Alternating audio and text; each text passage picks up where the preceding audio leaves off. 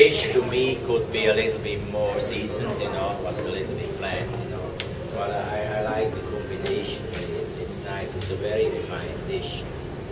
What you eat first. You eat this first, you eat that late, then it's okay. You eat this first, it hits you, you know.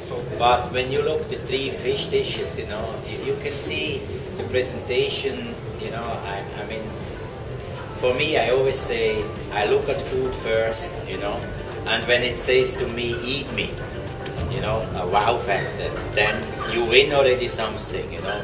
Then I go flavor, taste, different texture, and so this looks very eye appealing, you know, it looks very fresh.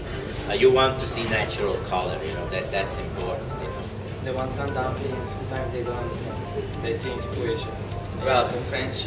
I mean, it's true. Bocuse store, but you see, whoever goes there, we have to train them, we have to make. I've been in many Bocuse stores, and we made always the mistake in many things, we cook too much Asian flavor. We must think, in Asia no problem, we can cook all the Asian flavors because we understand them, but 2/3 of all the charges coming from Europe. They maybe understand chili, ginger, lemongrass. That's all what they understand, you know? So when you do other different flavors, you're gonna die. Bocuse store is training. Training makes champions. It's all a matter of money, you know. Scandinavia, they have big money, they get $1 million to, you know, to train a guy, and so it's a lot of, you know, this is not only a cooking show, it's like a football game.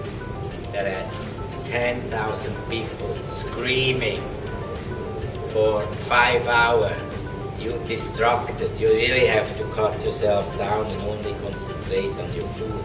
And you must always think, we are two people, you know, so you have to train your commis that you don't have to watch him, that he can blind do your garnishes or the whatever, and you concentrate, and then you have no time to watch your commis cook. Your commis cook have to be as perfect as you. We have concluded Kenneth is the winner. Congratulations.